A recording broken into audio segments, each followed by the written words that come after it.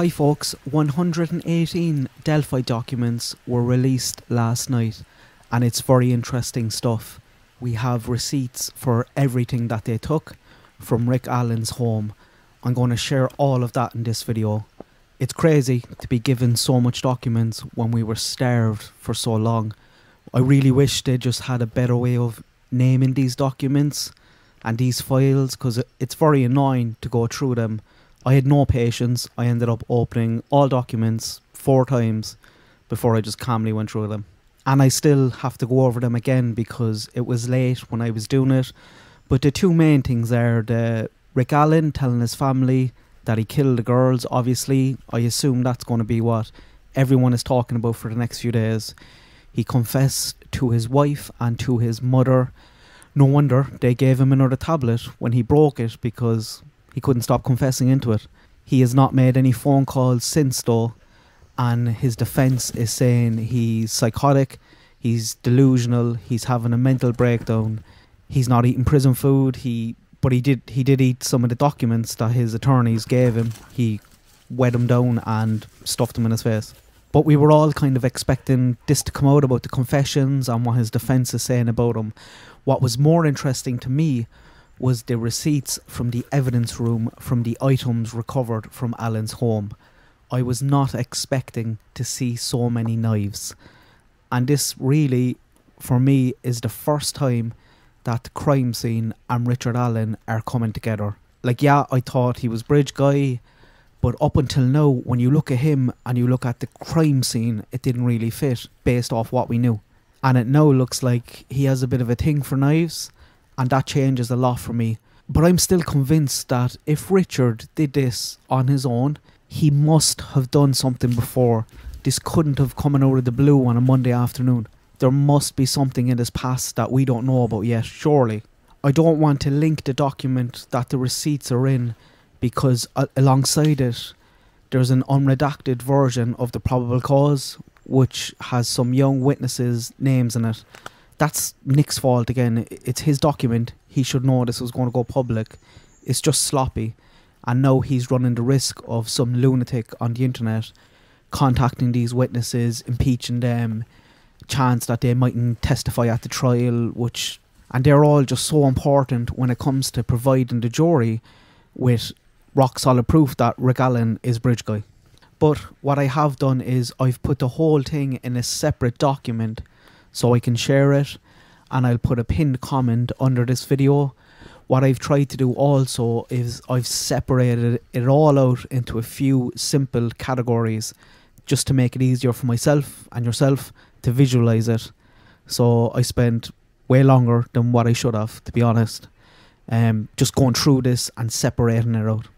Starting with the knives, going straight into it, there was 16 knives and 1 miniature katana found. I don't know if they mean a miniature, like a letter opener, or just a small katana. More kind of worrying than that is a Rapala fillet knife found in the garage. Best defense knife, a thing called a sabre knife, was found. And I have some pictures here, just generic pictures. These are just from Google's. These weren't in the documents. But like, what's going on here? Is Rick cleaning out fish in his garage? Does he even fish? I wonder, is there a fishing rod there? And there's a lot of knives. Most of them have their sheets on them also. And when I was looking up the sabre Bowie knife, people were on about it being a collector's item. A Japanese knife, some of them cost up to €5,000. But when you look at the picture then of these knives, it just looks like a killing knife. I get why people collect swords and katanas even, because they're kind of cool. But small knives like this, I don't know, that's a bit creepy. Like, what are you doing with these? What's the plan? What's the fantasy? There was 18 mobile phones taken from the house. This one I could kind of get over, because I think many homes with a few teenagers in them, you'll probably find this amount of phones. There's only one kid in Rick Allen's house though, and it looks like he has kept every phone he's ever had. Multiple flip phones, Nokias, Motorola's, Samsungs, but 18 is a lot, isn't it? I hope they found something on them. An OtterBox was on his Pixel XL phone, so that must be his current phone maybe. There was a flash drive with Rick wrote on the back. I'd like to know whether he wrote that or someone else wrote that. 3 or 4 memory cards, 2 hard drives, and 2 laptops, I think. Guns and bullets, everything what you kind of expect. We knew they found that gun.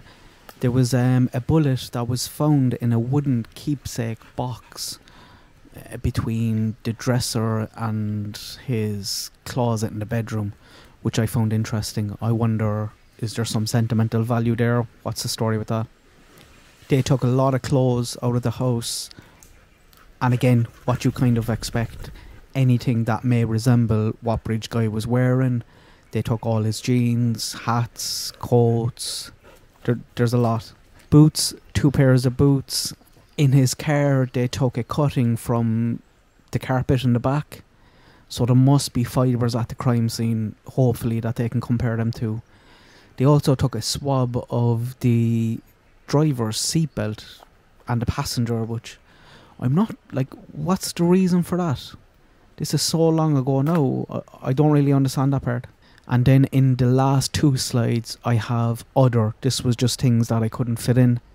So a lot of random stuff, like loads of phone chargers, laptop chargers, empty boxes with documents from mobile phones found in them, a water bottle, an iPod, a sat-nav, a plastic bag containing multiple headbands, and I think that's it.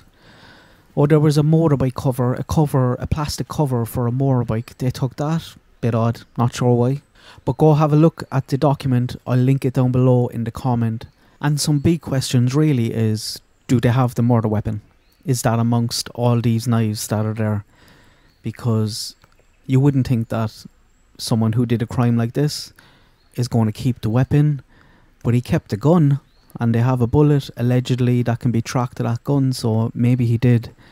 And also, what sort of digital evidence is going to be there? Seems like they got a lot of stuff. If there is a social media connection, they should be able to find it.